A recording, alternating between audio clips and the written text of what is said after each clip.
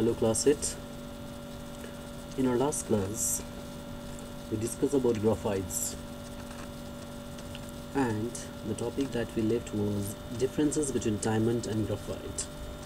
Now today we are going to discuss about it, although we have mentioned its differences between. First, according to color, pure diamond is colorless and transparent, whereas graphite is black, opaque and shiny in nature. Based on the nature, diamond, as we know, it is the hardest natural substance, whereas graphite is a soft and slippery to touch. Density, diamond has a density of 3.5 gram per centimeter cube, whereas graphite has a density of 2.2 gram per centimeter cube. On electrical conductivity, diamond is a bad conductor of electricity, that means it does not conduct electricity, and graphite is a good conductor of electricity. Now, effect of it, what happens to the diamond when the temperature is increased? It burns in the air above 700 to 800 degrees Celsius to form carbon dioxide. It also burns in the air at 700 degrees Celsius to form carbon dioxide. So these are the differences between diamond and graphite. Now the next allotropic form, crystalline allotropic form of carbon is fullerenes. This is the most recently discovered crystalline allotropic form of carbon. This allotropic form of carbon was discovered in 1985 by three scientists, H.W. Ruto, R.F. Pearl and R.A. Smiley. They were awarded the Nobel Prize for Chemistry in 1996 for this discovery as well. Now let us see what is the structure for this fullerene. A molecule of fullerenes can have about 30 to 900 atoms of carbon. So a fullerene compound can have 30 to 900 atoms of carbon. For example, C32, C50, C70, that means this is the number of carbon atom, and so on. Molecules of fullerenes form either a closed case, so fullerene can form either a closed case structure or a cylinder in shape.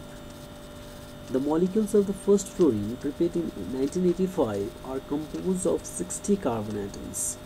So the first fullerene that was prepared has got 60 carbon atoms, C60. The C60 arrangement of carbon atoms structures designed by the American architect R. Buckminster Fuller. The structure is over here. You can see the structure, dome-like structure. Hence, the carbon 60 molecule was named Buckminster fullerene after him. The shape of the Buckminster fullerene, or a buckyball, looks like a saucer ball, and has 12 pentagonal and 20 hexagonal faces. They have got 12 pentagonal means having 5 sides, and hexagonal means having 6 sides. Properties of fullerenes. What kind of properties they will have?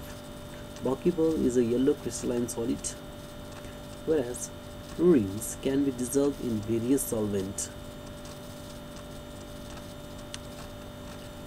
Some of the compounds of fullerene act as superconductors at a high temperature. That means they are very high electrical conductivity. They have got very high electrical conductivity. Next, uses of fullerenes. Where do you find the uses?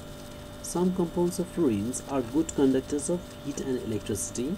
Hence, they have applications in electronic devices. So you can find in electronic devices because they are good conductor of heat and electricity. Fullerenes can be used in cancer as well as in AIDS therapy. And third one, they may be used in lubricants. Now,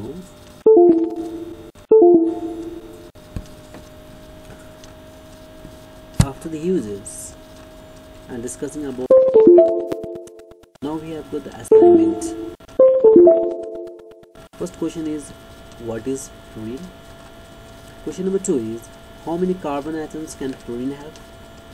Question number 3, explain the structure of Buckminster fullerene. Question number 4, mention few properties of fullerenes. And question number 5, write the few uses of fullerenes. So complete this assignment and send it in my mail.